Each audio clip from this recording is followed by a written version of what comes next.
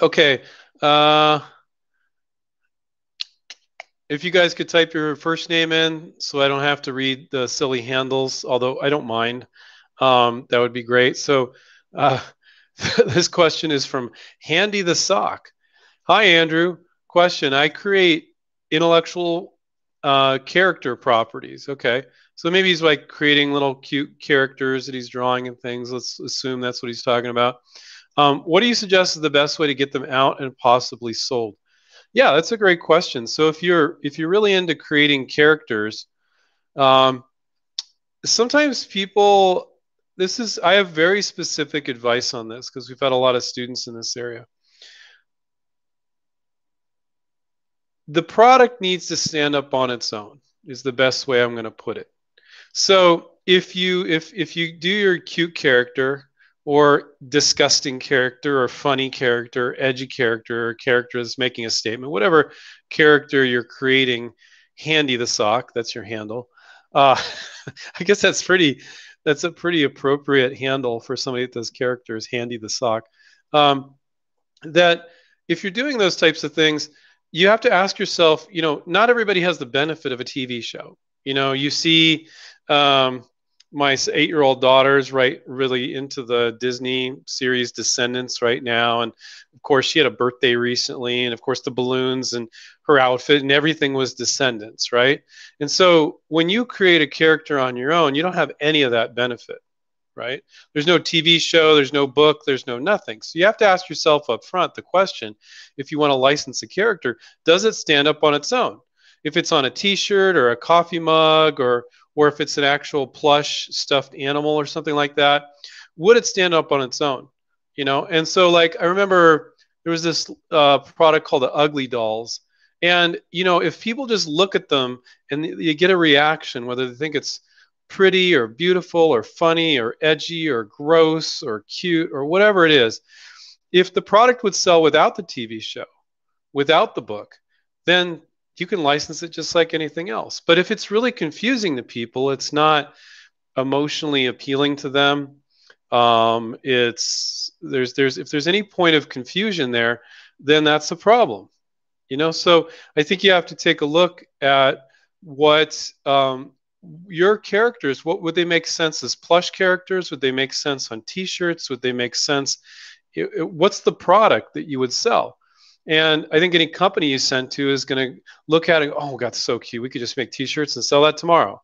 Or we could make coffee mugs, or we could make stuffed animals, or maybe your characters are also wrapped into some sort of invention too. Sometimes it's probably not the case for you, but occasionally I see that. Um, so, but when people are up in their own head about their characters that they've created that they want to license, and they got all this backstory and all this, interesting stuff, but you don't have a TV show to relay all that. So how do you relay that with the product you're going to license? I mean, maybe it's a plush character and the way you do the packaging and then the back of the it tells a little story and that's enough. Maybe it is. Sometimes it's not. Sometimes when people have very complicated backstories, oh, but my characters are this, and the marketing isn't clear. But you could usually make the marketing clear to make the product sell on its own. But you're not going to have the benefit of a TV show or a movie or a book. So just keep that in mind. So that's my best advice. Ask yourself, does it stand up on its own? And if it doesn't, what do you need to do to make it stand up on its own? You know? So that was from Handy the Sock. And if you guys can make sure to type your first name so I don't have to read the handles, although it is kind of fun to read the handle, Handy the Sock.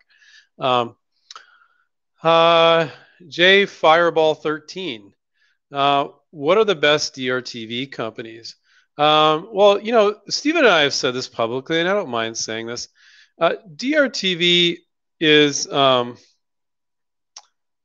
not like other industries. So DRTV, for those of you that don't know what it is, it's infomercials or direct response television is what, and they used to call it infomercials.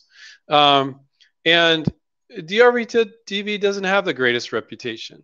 I mean, in a lot of ways, if it looks cheesy and get rich quick, it kind of is quite often, and so the products, however, I have to say that The infomercial business has really stepped up their game over the years. So in the old days, like you'd order on the 800 number and the product would be not performing well, and then they would make you jump through all sorts of hoops. This is back in the day, to call the 800, try to get your money back, and there was lots of, extra shipping charges you weren't clear on, things like that. So they had a terrible reputation back in the day, but that's really changed a lot. DRTV companies these days, they create awareness with their infomercials and their ads, but most people, they're like going down the aisle at Walmart or Target, like, oh yeah, I saw the infomercial. I know what that is. I saw the infomercial of that. They drop it in the car and go, well, if it sucks, I'll just return it. And so they've brought it up a level to where the products are good enough that, because they don't want, Walmart's not going to keep carrying it if half the people are returning it because it's shoddy quality. That looks bad on Walmart or Target or whoever. So they've done a lot better job of taking it up a notch with the quality level on most products. And most products for a lot of DRTV companies, 95% of their product is sold at retail. And they're not sold in the 800 number. Now, a lot of those companies are now going online. They're doing a lot of online sales as well, Facebook ads, things like that. So that's changing quite a bit there as well. But um, so yeah, sometimes the infomercials are a little cheesy. They're actually a great model for how to do a video if you want to do a video, but you don't have to add the cheesiness to it that they do sometimes, just the format. Like there's a problem and then there's a solution, right? Maybe it's black and white and then it turns to color. And then, oh, we got the solution. That's just one of many techniques you can use. But actually, looking at infomercials is a good way to figure out how to do for a good percentage of non-infomercial products. Use that same format. Doesn't have to be cheesy though. You don't have to do the same cheese factors they do sometimes with somebody yelling at you or whatever. You don't want to make a standard non-DRTV product look like a DRTV product, but the format is great for the videos. So, but the people that are in DRTV, the companies themselves, and a lot of the inventors, everybody wants to make $1 million overnight, which you can make a lot of money overnight with DRTV, which is not true with regular licensing. But there's a get rich quick vibe to it that, doesn't really sit perfectly well with me. And there's questionable DRTV companies out there. So I can't make any statements or anything like that. But if you're in DRTV, we've had many guests on that are DRTV experts, and they're like, "Oh yeah, you're swimming with the sharks." You have to accept that. Now, we haven't had one of our students get knocked off in 20 years with students in 65 countries by a DRTV or a non-DRTV company that I'm aware of. But if it's going to happen, it's going to happen more likely in DRTV. So if you're going to be in DRTV, you need to be willing to assume a little bit more risk. It's kind of what I call a treasure chest project. They license very few of the products that they see, but if it goes out and then the initial test does well and another test does well, then they just run the heck out of it. And that's when you can make a lot of money faster than with other products. But I think, if you have, if you're skittish about if you're the paranoid inventor, don't do DRTV. It'll just cater to all your paranoia. Do the other categories that are more warm and fuzzy and you're not getting weird vibes and all that sort of thing, which you will get from DRTV. So, we've had All-Star Marketing, a DRTV company, come on many times. I think they're pretty good guys. So, I like them, but I'm not endorsing them or anything like that. But I think they're a good company. We haven't had any of our students have problems with them. I've talked to inventors that have had problems with other DRTV companies. I've seen pretty crazy stories. So if you're going to be on DRTV, you have to be willing to assume that risk. People in DRTV are telling us that too, so it's real. But I don't see inventors getting ripped off left and right all the time. I just don't. So if you do DRTV, I would do, and I only recommend this, Stephen. I only recommend this with DRTV. Do one at a time. They get weird if they know you showed it to somebody else. So you show it to your favorite first, and then another. And I would never do this with any other product category. I would just blast it out to everybody. If you got 30 companies that are doing kitchen gadgets, you get it to all of them. One at a time, you'll want to shoot yourself in the head. But there aren't that many DRTV companies. There are only like really 5 or 6 major DRTV companies. So there aren't that many to show to. There are other ones that are kind of feeder companies, and they'll take it and then do a little testing, and then if it goes well, they'll resell it to one of the big guys because it's insane amount of money to do a DRTV business. You need to have a lot of cash to do that. So there aren't that many companies that do it.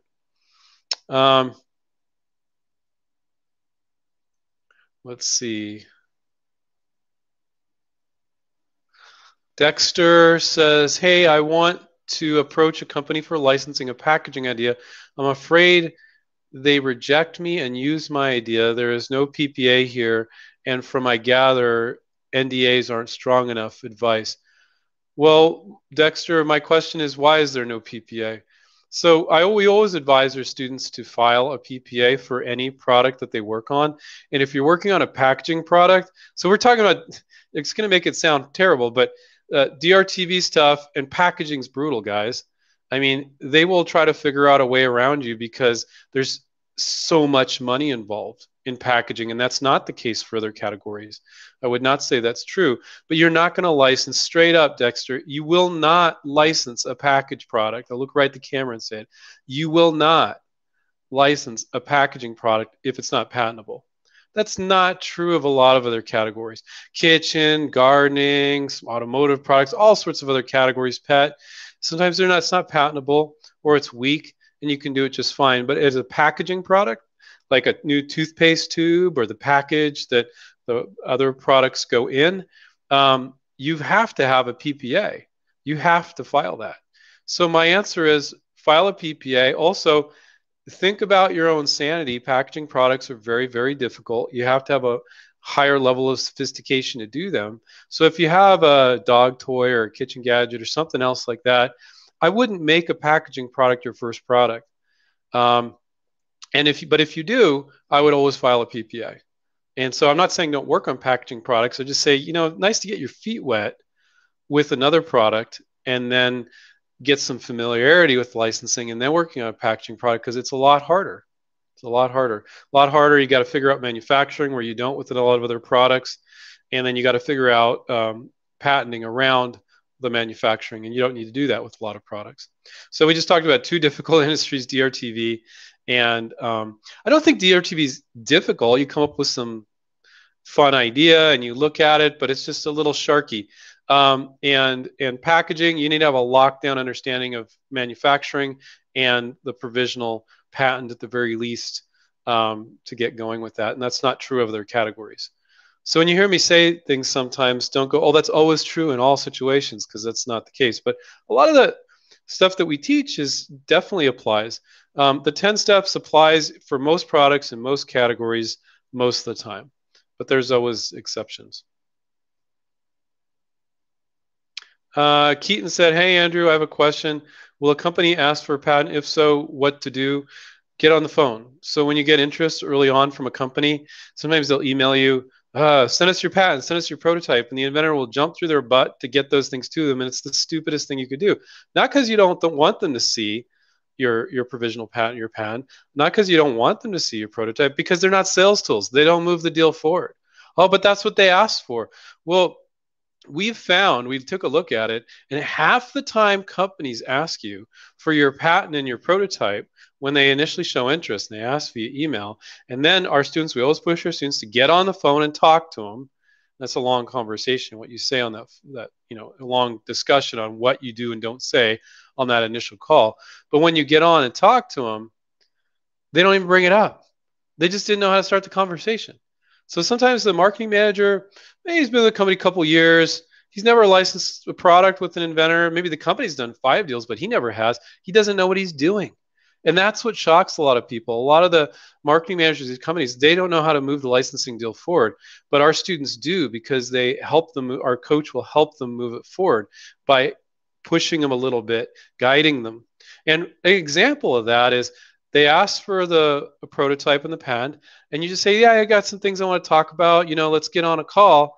And that's a litmus test to see if they're truly interested. Anybody can write an email. What does it take? 6 seconds to say, send me your patent, send me your prototype.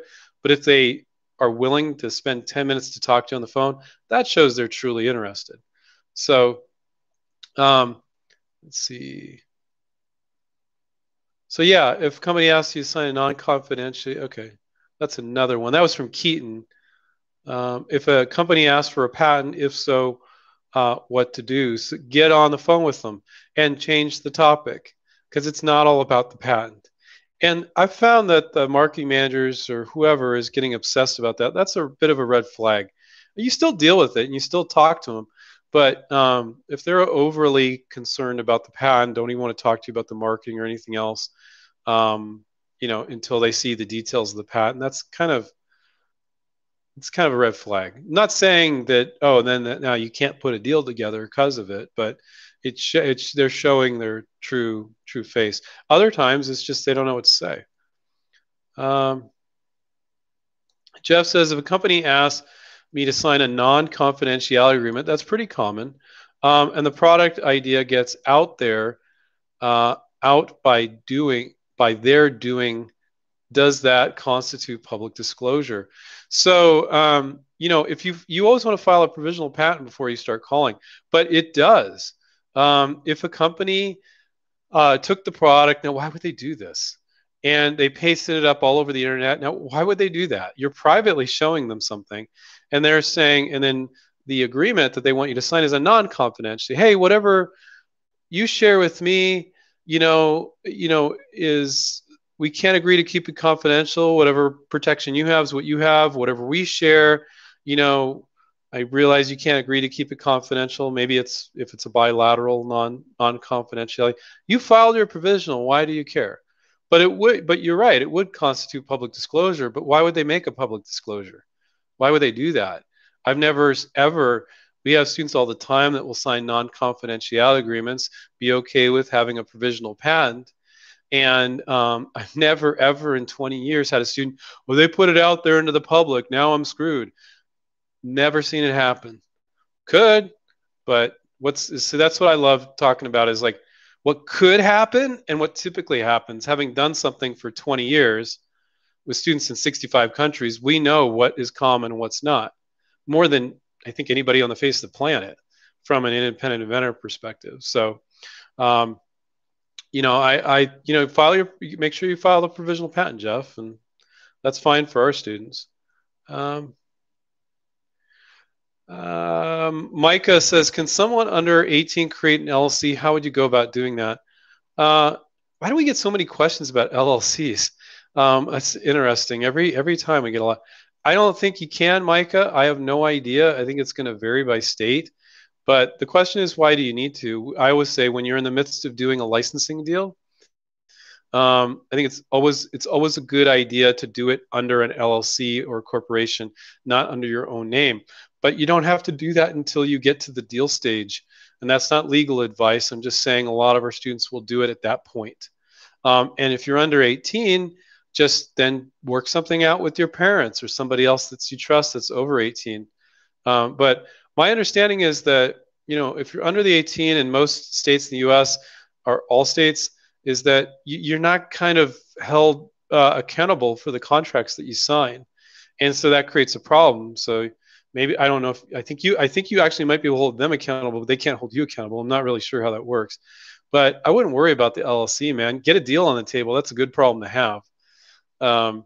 And seek services from an attorney if you need to file an LLC. But if you just heard us talking about it, my guess is you don't need to be doing that right now if you're licensing, because you're not selling anything. There's no income until you do a licensing deal, right? Jason said, I'm attaching just the sell sheet, don't have a video when I submit to companies, with a nice short message of introduction. That sounds good. And nothing else, question mark. You're awesome, Andrew. Thanks a bunch. So let's see is that based on an earlier question? No. Well, Jason, so it sounds like you're just making a comment there. Yeah, I think that sounds great. You're keeping it short in the email. You're not rambling. Yeah, you have a sell sheet, or I'm assuming it's good. You think it's good. And nothing else in the email. You're doing great. If you just want confirmation, you're doing the right thing there. You're doing great. And thank you for saying that I'm awesome. Let's see. Benjamin says, hi, I'm new to the licensing game. What will happen after you get interest? Will the company directly send you a contact? Question mark. No, Benjamin, when you we teach our students to reach out to the key players at the company. So oh, will the company send you a contract? Yeah, but we teach our students to reach out to the key players in the company, and no, they're not going to go, oh, we're interested, and they email you a contract back. So on average, from the time you get interest till the time the deal is signed, we found that time on average to be 3 months. It could be 2 weeks, more than likely with a DRTV company, because they like to act really quick. Other companies don't do that.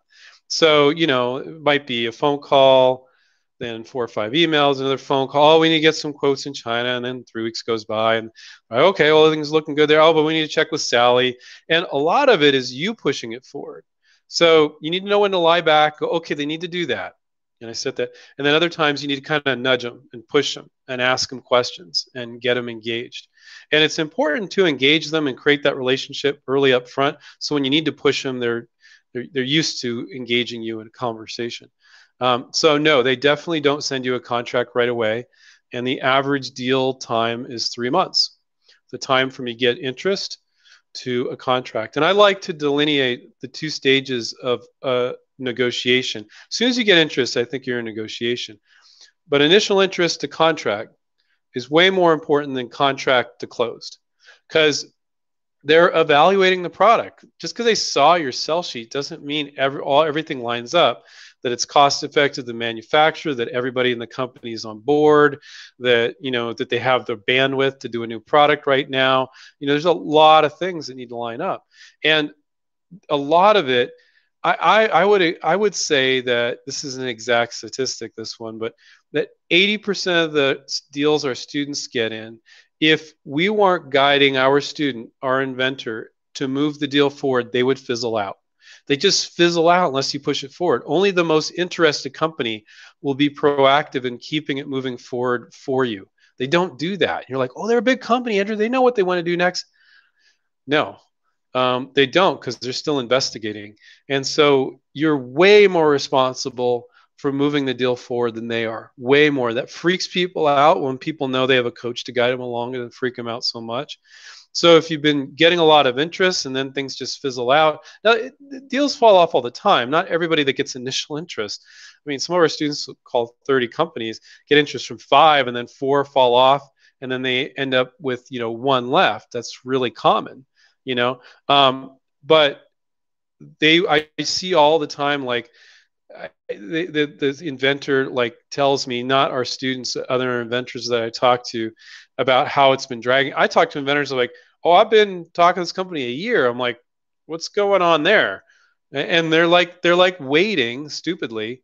That's not a good way to put it, but they're waiting because they're green about how to do this for the company to take action. It's just not working.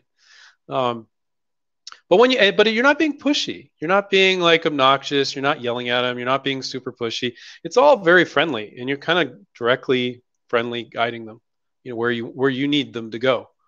And you're like, oh, I can't do that. It's a big company, Andrew. Well, it's not the company you're doing that with. You're doing it with a person, a real person, a marketing manager usually.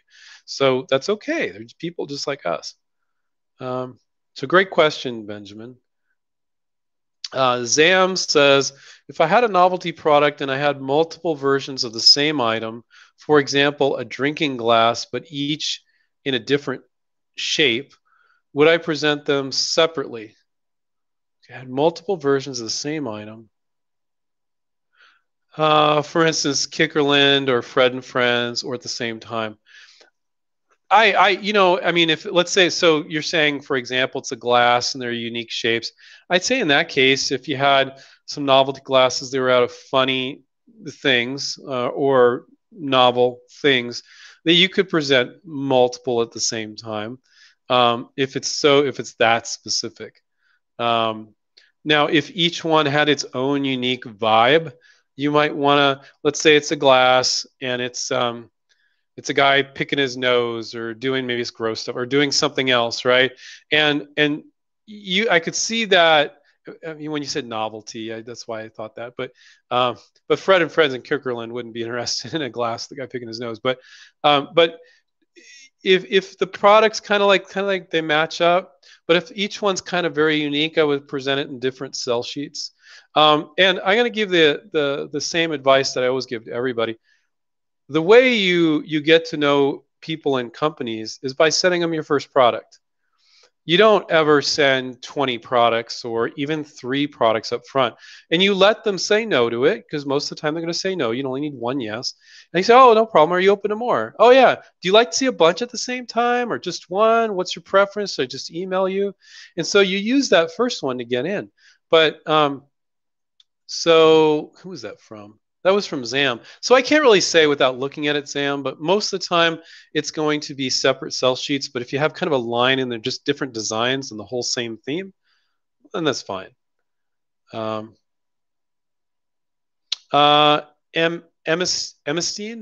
hi Andrew, can someone just sell ideas? Yes, you can just sell ideas, but you have to show them how they're going to sell it. You can't be the rambling inventor that thinks they're going to like talk to somebody 10 minutes on the phone and ramble and explain your product. Who has time for that? Nobody does. And if you do that, you're giving all us other inventors a bad name. So you have to always do a marketing piece. You know, you could have a virtual prototype, you could have a drawing, but it's got to look decent. And so you're going to show them how they're going to sell it with a marketing piece. So can you just sell an idea? Yes, you can. And a lot of times they're like, oh, yeah, that doesn't look hard to manufacture because we just do it like those other products. We just change that piece. And, you know, so you got to ask yourself, Emstein, you got to look at the products in the market in the space and go, does this product make sense? And if it does, you have to do a good marketing piece. You have to make your list of companies. You have to reach out to all of them. So, you know, how you define as what is just an idea, I don't know. I mean, but it is still an invention. But if you don't take the time to show them how they're going to market it, they can see you haven't took the time, and now you're just a crazy inventor emailing random ideas. It's not an idea if you make a marketing piece. It's a product. You might not even have a real prototype. You just have a virtual prototype, but you have to illustrate it in a marketing piece.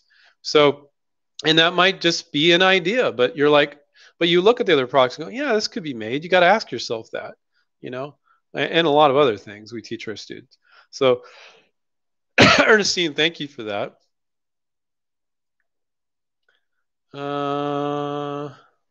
Okay. John says, hi, Andrew. My question is, have you or Stephen ever been approached in participating in a partnership agreement with any inventor after seeing it, respecting the two of you having great knowledge? Yeah, we get approached for that all the time. Over 20 years, we get approached for that constantly. And over 20 years, we never have and we never will, because it's not our mission. Our mission is to help and assist inventors to be comfortable with, to do and say everything right on the project they work with us. Guide them through everything, including their licensing coach and negotiation coach, guide them through the whole process. And we're there for you at every turn. And through experiential learning, we want you to say then, I get it, guys. I can license stuff for the rest of my life. I got this real life experience. You can read a book. You can watch a video. You can watch these videos. You think you know what you're doing. You don't know what you're doing until you do it. And so our whole mission is to empower being the word, inventors. So if we first off, we have 23 people in the company.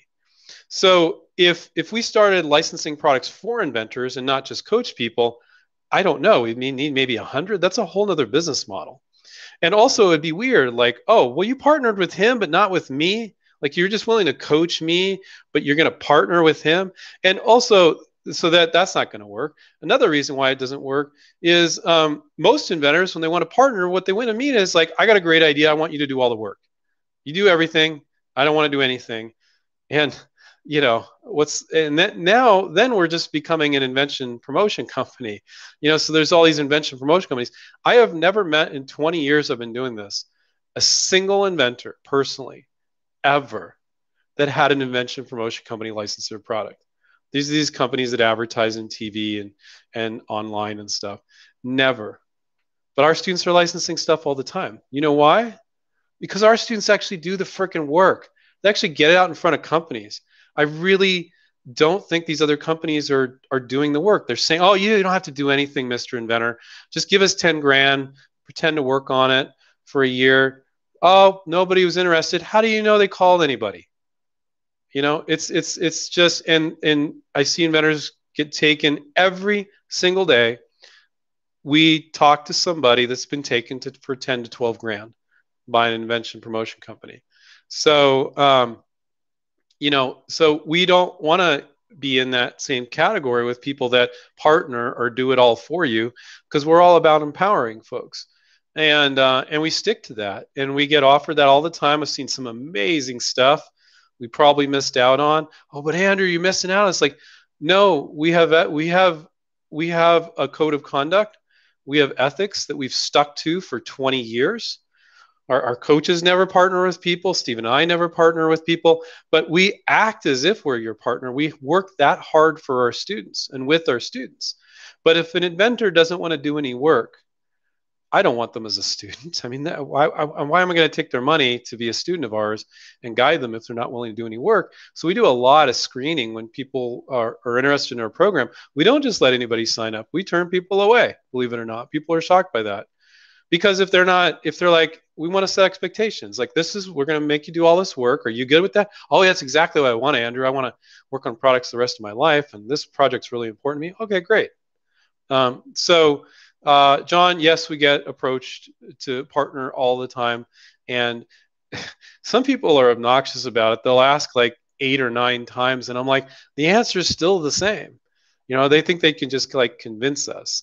And I'm like, no, we can help you, and for what we do, I think it's very affordable for what we do. And we don't take any percentage whatsoever, when we work with people. Alex, I think it's Alex. It's a handle, AL3X. If a company licenses my product idea, I'm in the middle of a licensing agreement. Am I still able to file a PPA instead of filing a non-provisional? Yeah, of course. You can file a PPA anytime. You can do a licensing agreement and go, I got this new version for them. They're selling really well. I'm going to create this new version. But before I do, I'm going to file another PPA, and then I'm going to show it to them so they can keep their game up, with the product they've already licensed. So, yeah, so basically, Alex, you can file multiple PPAs. So how that works is a provisional patent is not a provisional patent, and attorneys love saying this, and they're right. It's a provisional patent application. It's not a patent. Now, if you file a full utility patent, you can reference the provisional and you get that filing date. So it's a provisional patent application. But what it does, it lets you fish off the end of the pier for an entire year and say patent pending, so you can see if anybody's interested. It's an incredible tool. And really, you should be filing that provisional like the day before you're ready to start calling. Like, it's not the end of the world if you file a provisional and you sit on your hands. You can always go back and file it again. You don't get the original date. You get the new date from the new provisional. But when people get the warm and fuzzies, they're protected filing a provisional. But if you're not ready to start calling, what's the freaking point? You should be ready to start calling. So it's an incredible tool. It's a very empowering tool, which Stephen and I love. But what's the point if you don't know how to reach out to companies? So, Alex, yes, you absolutely can file a provisional in the middle of a licensing agreement. Absolutely.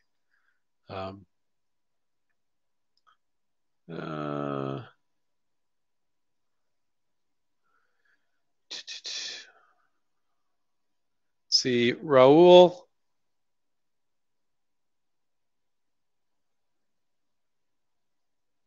What?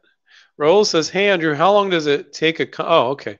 How long does it take a company to usually get back to you about moving forward after taking interest and they said it will be reviewed by the team?"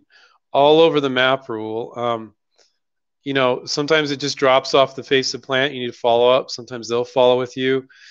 That's why you need to ask them. I wouldn't, it would be irresponsible of me to answer that question. So I'll answer it with the best answer is ask them. So when they say it's going to be reviewed by the team, say, well, how long should I expect? And inventors you need to get more comfortable with asking companies these things. Oh, great. You're going to review it by the team. So when should I check back? When, 2 weeks, 3 weeks, 4 weeks, you don't have to say that, but should I check back in a couple weeks or a month, or is that tomorrow? And you want to ask them.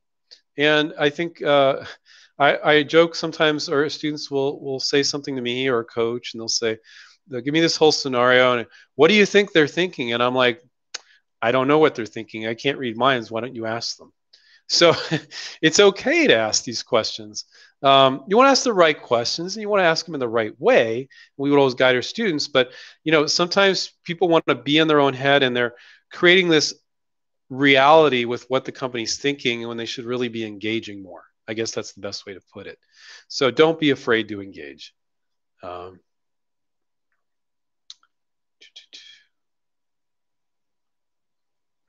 James said, can you file a PPA if you have a previous one about to expire? Yes.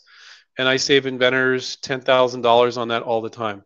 Because some attorney says, oh, if you want to preserve your filing date, you're going to lose all your rights if you don't file a full utility. And I'm like, yeah, you'll lose that date, but if you file a new provisional, you'll get a year from today. If you haven't made a public disclosure anywhere, why would you go out and spend 10 grand? Okay, could somebody come up with it in that time? It's possible. Do I see it often? Like never. It could happen.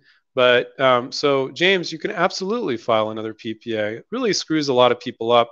And I think a lot of patent attorneys don't like me because they like, well, I'm going to, I've got to file this, I got to file a full patent in the next month and a half, my patent attorney says. And I'm like, why? And they go into it. Well, I'm going to lose my rights. I'm like, no, you aren't. You're going to lose that date. But you could file that exact same thing if patent attorney already did it for you. If you did it on your own, file it from the day, providing you didn't make public disclosure. And most inventors haven't. If they're looking to license it, they haven't put it up on a website or something.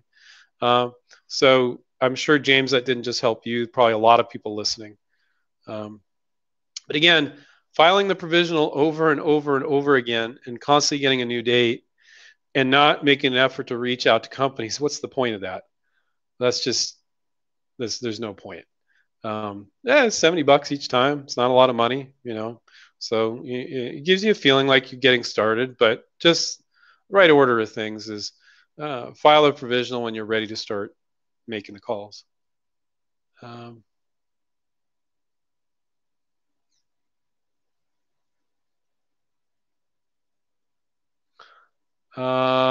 Ricochet. I have the sell sheet prototype and a short video. I have a list of companies to call. Great. Sounds like you've got things lined up. All I need now is a PPA. Is it okay that I wrote it myself? And if I use inventRight? I don't know what you mean by that. It's okay if you wrote it yourself. I find that inventors that use our smart IP software, we have some software you can buy for $99. It's also included with our boot camp, and it will help you write the provisional patent. You still have to pay the patent office fee, the $70 fee, of course. So, yes, it's totally okay, 100% okay, I feel. And we've been guiding our students to write their own provisionals forever. You don't write your own patent. That's nutty because that's way too hard. But you can write your own provisional. It can be done in common English. So I think it's totally okay. I can't say if you did a good job or not, Ricochet. I mean, but they're not even going to see it. So if you got a lot of interest, you could, before you show it to them, because that's not the first thing everything. Well, the first thing they're going to want to see is my provisional. It's like, that's the wrong mindset. If they're going that direction, they might, but most of the time they don't. So you could get some interest. You could start moving it forward, do some things to conversations to get things moving forward. And then you could file a PPA again if you have somebody take a look at it and you realize it's not good before you show it to them. So that's another option that you can go with. But yeah, it's totally okay. So yeah, we have, so so when our students do, Ricochet, if you, what we started doing is most of our students, they use the smart IP software and they're just fine with that. And we're just fine with that. When we look at them, they're good. But a percentage of our students get obsessed with that it's, oh, I don't know if it's good enough, and they just can't get past it. So we have one patent attorney that will review provisionals that people have written with smart IP. He charges. It's not part of our boot camp or anything. So if you do write, because you're asking a question, can you get somebody to look it over? A lot of patent attorneys, they don't like looking at provisionals inventors have written. And they'll, even if you did a decent job, they'll beat you up to try to get a full utility out of you or rewrite the provisional or something like that. They're not all like that, but a lot of them are. So you really want to find an attorney that's okay with reviewing something an inventor wrote, when most of them aren't. But I know of one. So if you want to reach out to me, but he's just reviewing ones that were written with Smart IP. So if you use Smart IP or software, he will review it. And I think the price is pretty reasonable. That was just something new that we started doing. But I don't think most people need it. I think most people can use Smart IP and write their own provisional and be just fine. There's also some books out there that you can use. I don't find people do as good of a job with that, um, but you can use some books as well. Uh, oh, Dexter says, regarding the packaging idea, I don't live in the US, and in my country, there's no PPA, only non provisional. So, Dexter, here's your misperception. You're not limited by geography. Nobody is. You can file a US provisional patent just like anybody else. So this is a common misperception amongst inventors. So file a US provisional, it's the exact same freaking price. They're not going to charge you anything more because you don't live in the US. It makes no difference. And most of the products that people license are going to be quite often most common in the US, in Canada, and in Europe. And so if you don't want to limit yourself to your geography, so let's say you're in Australia. We have tons of students in Australia. You should never limit yourself to your own geography. You should go where companies are more open to licensing, which is Canada, US, and Europe. I'm not saying you can't license other countries, but don't think in any way, shape, or form that you're limited by your geography. So that is the answer to your question about there being no PPA in your country. Who said you need to file a PPA in your country?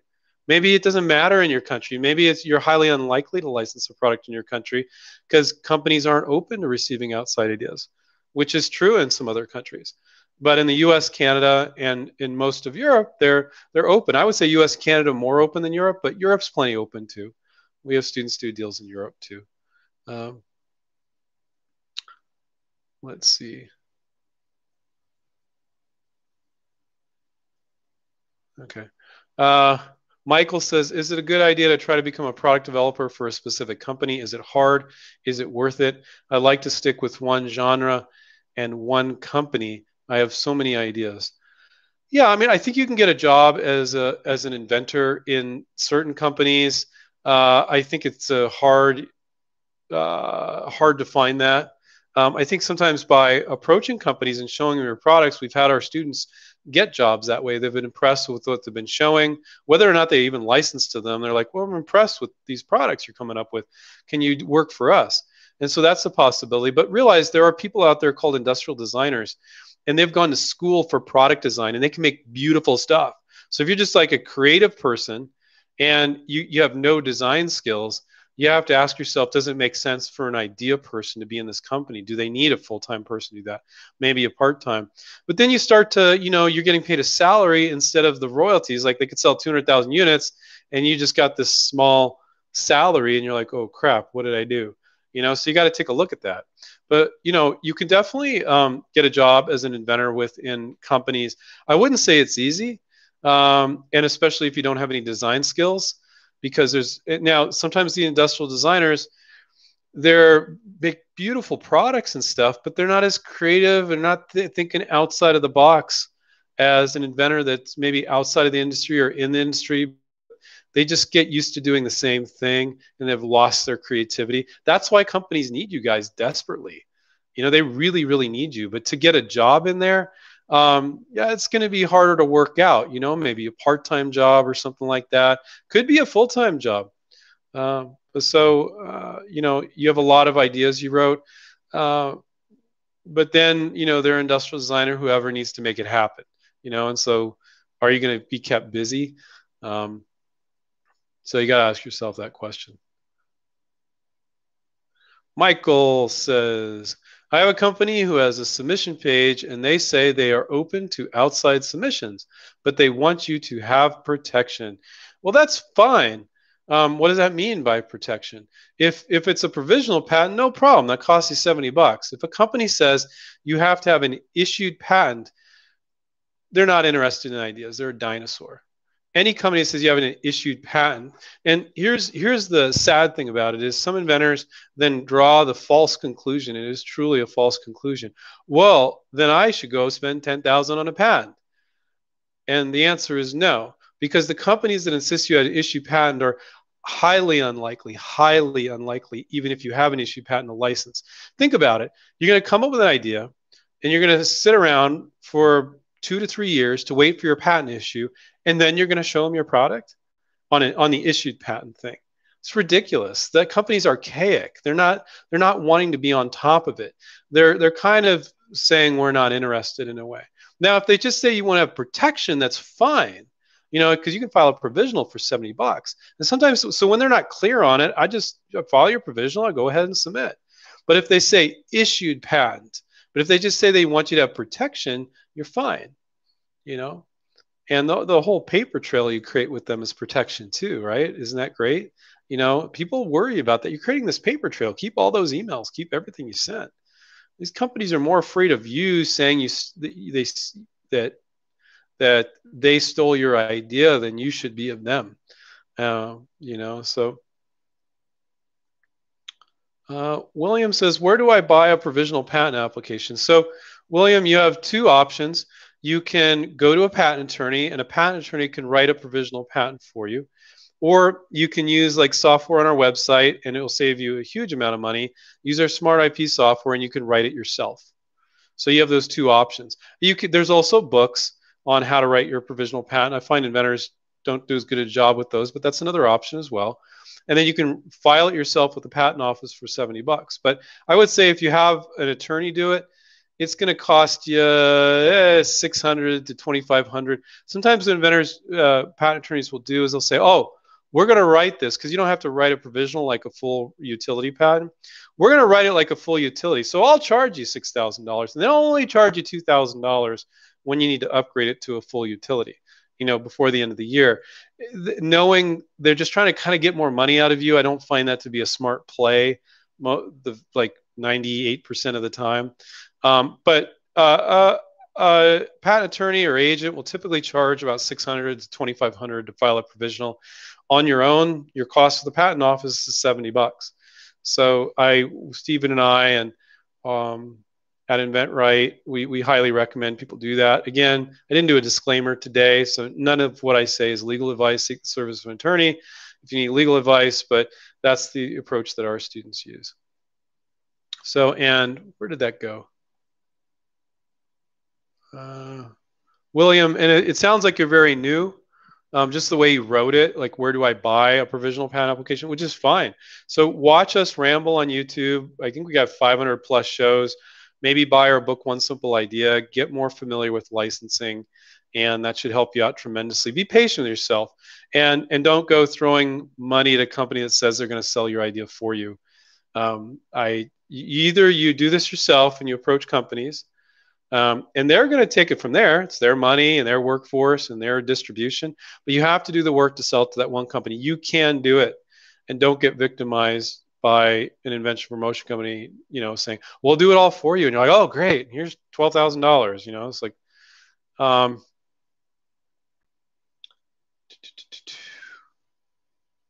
oh, okay. Sorry. Michael had a second question below that, which I didn't see, and he expanded on it on his page where they talk about you need protection. He says their options are: 1, patent granted, patent filed, or no patent. So does a provisional patent application qualify as patent filed, or does that apply only to non-provisional? Guys, this isn't like, you're not under oath here. All right. You're submitting a product to a company. So I would just make the assumption that patent filed means patent pending. So you can just write, because legally you can say it's patent pending status, patent filed. I would just choose patent filed because you filed a provisional patent application. So sorry, I didn't see that earlier there, Michael. But my rambling helped everybody else to expand on that topic, so it was all good.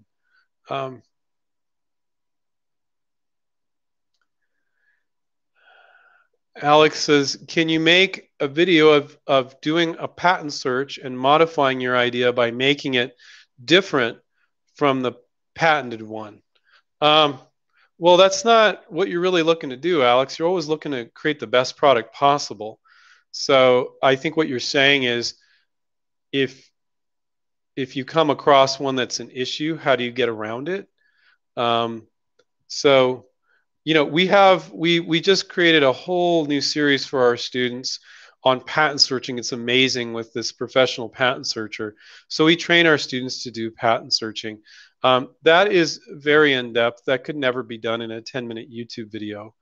Um, but the vast majority of the time when there are patents out there that you can get around them, and people are like, oh, but then people can get around mine too. No, you want to think about the variations and the workarounds.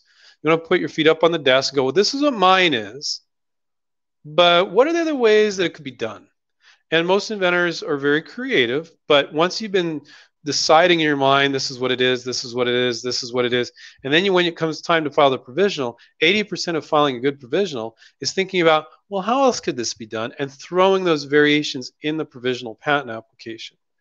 So, Alex, that's what you really want to do. You want to throw all those variations in your provisional patent application and think about it. Don't throw variations that are 50% as good. That's just a waste of your time. But if it's a version that's 70% as good or just as good, but not the version you're pitching, or 90% as good, throw all that crap into your provisional patent. Yeah, I said crap. I'm going to get your attention because we're at the end of the hour. See if you guys are still awake. So throw all that in there, and that's not a patent attorney's job. That's your job. So even if you're getting most, most, a lot of patents and provisionals are absolute garbage. Garbage. Because the inventor didn't do that. Now that's the inventor's fault. But when you pay a patent attorney $8,000, $10,000 to get a patent, don't you think it's their duty to come back to you as the inventor and go, hey, if you want me to do a good job, give me the variations, give me the workarounds?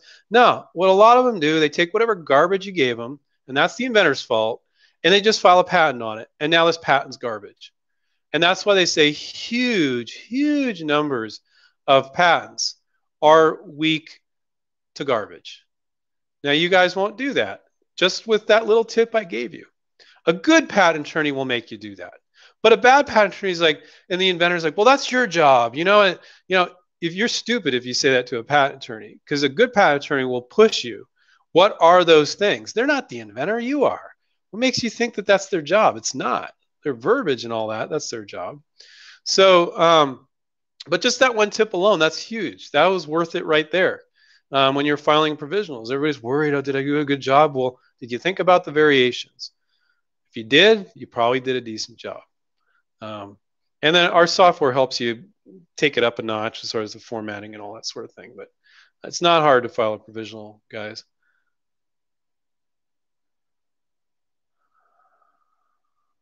Okay. It's funny. We get some of these same questions but then we get some new great ones too. Um,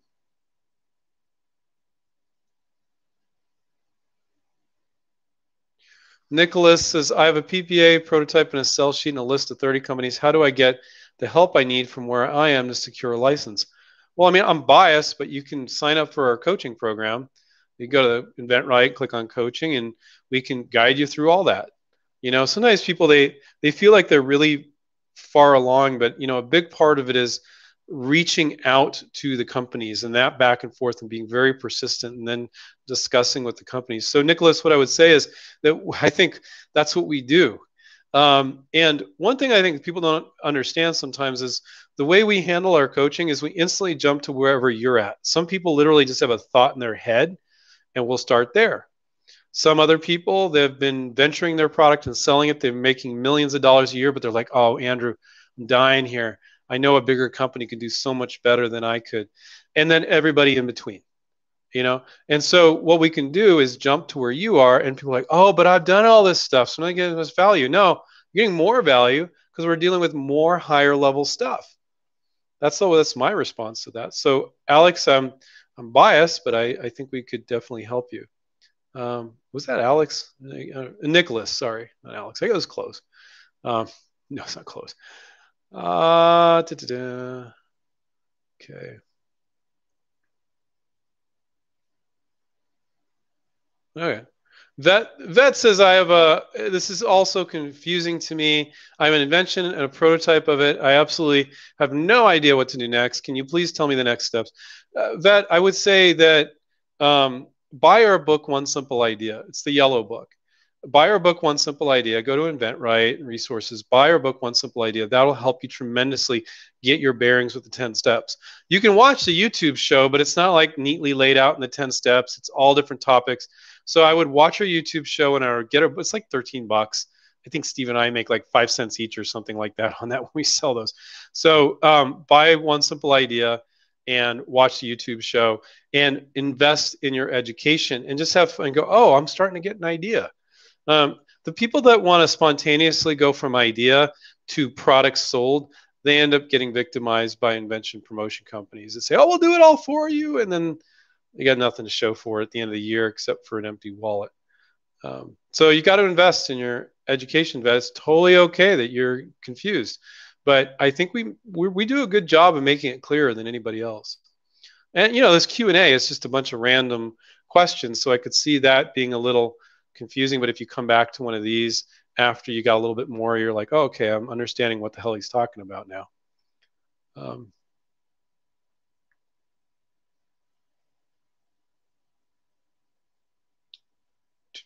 Michael says, hi, Andrew. I have one idea concept that is filed under utility patent, but multiple designs for that one concept. Would I have to file multiple utility patents for each new product? No, you can almost always put it under the same utility patent. It really depends, but you could probably put it under the same utility patent. I definitely wouldn't hesitate to put it under a provisional if we file one idea concept.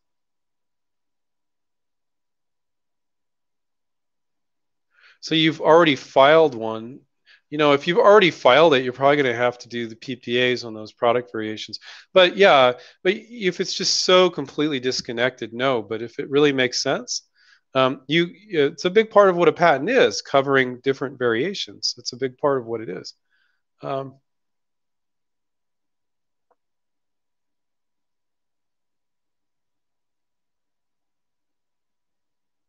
Okay. Trevin, I'm new to your group and inventing, but isn't it better to get my product to the market by creating and running my business, proving sales numbers and valuation before I look at doing licensing?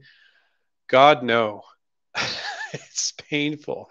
I can't think of I was going to try to come up with something that was similar. No, and it's not necessary. It's your misbelief that you think you need to sell the product to prove it before a company would be interested in licensing it. But that's not true. You do a good marketing piece, they see it, they use their gut instinct, they know the space, and they license it. Now they take all the risk. It was incredibly time consuming, Trevin, for you to do what you want to do, to start a business, to then sell it. Usually you need hundreds of thousands of dollars just to barely get started. So, so our other co-founder, Steven, he's done nothing but licenses products for his whole career. But about 6 years ago, he started these little guitar picks. And they were shape of Mickey Mouse and skulls and things. And they sold more at 7-Elevens than they did in music stores. They were kind of a novelty. They were in a different shape, like picture a guitar pick in the shape of a skull. And they sold incredible. And he was able to make those for less than 6 cents a piece. They sold in a 3-pack for I think $2.99. So on a 6-cent product, they started that business with $200,000, and they ran very quickly out of money on a 6-cent product because they started getting some big orders. So Trevin, you selling your product on some small scale to a big company, that almost looks bad in some ways. It's like, oh, you're selling 100 units a month. Oh, that's unimpressive. It can actually hurt you. So I always tell people if they've been venturing, say, oh, I was just testing it, this or that. You got to make some excuses there because that's ridiculous to them. Whereas if they just see your sell sheet, the sky's the limit. So to start a new business, to prove it out and then license it is, I'm just going to say, it's pretty stupid. Because it's incredibly huge amount of work. It's crazy work. And you need to do so many things to run a business and manufacture and sell a product yourself. And in most cases, unless it's on some really little micro level, it's at least hundreds of thousands just to get started. So, God, that would complicate our process incredibly. And what if it doesn't work out? now you can't move on to your next product. So it's absolutely positively not required, Trevin. Have I had students that have done it, that were struggling, and then they decided to license it? Yes. Have I had students that were moderately or very successful, and then they decided, yes. But usually what they say to me is, I didn't realize I had this licensing path. If I'd known, I wouldn't have done all this because it was so painful, Andrew. That's what they usually say. So could you take that path if you really want to start your own business, sell it yourself, and then later license it? Yes, you could, but don't think that it's required in order to license it. Please don't do that. I think we're about 10 minutes over here, guys. Vet says she's definitely going to buy the book. Yeah, Vet, I think it's going to help you out a lot.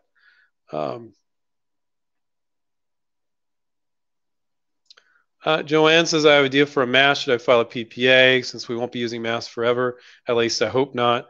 Yeah, you should file a PPA, definitely, Joanne. And we might be wearing masks for a couple years. Hopefully not, but we may. And there's still going to be people concerned. There's still going to be a market for masks.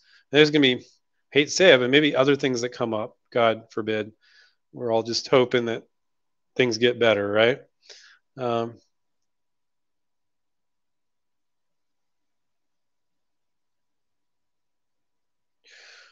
John says, I took a company's product and completely modified it into a game. I created a prototype as well as a video. I want to contact them, but fear they having the tooling to take the idea. Well, you shouldn't, in my opinion, you shouldn't bother creating a product for one company. You do all this work, you show it to one company, they're not interested. You should say, well, I want to create it for this company. And if they're not interested, oh, I have 10 other companies or 20 other companies that I can pitch it to as well. So that would be my question for you, John. It's a waste of time to create a product specifically for one company. I have students that will do it occasionally, but think about it. You do all that work, and instead of having 20 chances for success, you have one. It doesn't really make sense. But if you're like, oh, it'd be perfect for them the way I changed it, but all these other companies could do it too. So if they're not interested, I'm going to show it to others. That's just being practical. People get wrapped up in their own ideas. Yeah, Michael, I can't comment on other companies. I never talk about other companies specifically, so I can't comment on that. I'm tempted sometimes, but I don't. I keep that as a hard and fast rule. So I want to remind everybody to take care and keep inventing. And I'll be back here next Monday if you want to come on back. It's been fun. Sorry about the audio problem with my new fancy mic here. It wasn't with the mic. It was that it wasn't. It said it was recognized, and then when I went live, it didn't work. So I'll see if I can test that because I like not having to wear this stupid headset. But whatever gets you guys good audio. And I want to remind everybody that, when you're inventing, for most of you, it just started happening to you one day. It's part of who you are. So if you're ready to go beyond ideas and to actually reach out to companies, we're your guys, whether that's watching our YouTube show or reading our books or signing up for a coaching program, but we are here for you. And you have to make that jump from dreaming up ideas to actually working on them. It's a hard jump for a lot of people to make, but we can be here for you on that. And if it's part of who you are, it's never going to go away. It's going to be a thorn in your side if you don't take care of it. So take care of it, tackle it, enjoy it, do it, and you can do it. All right. See you guys. Bye.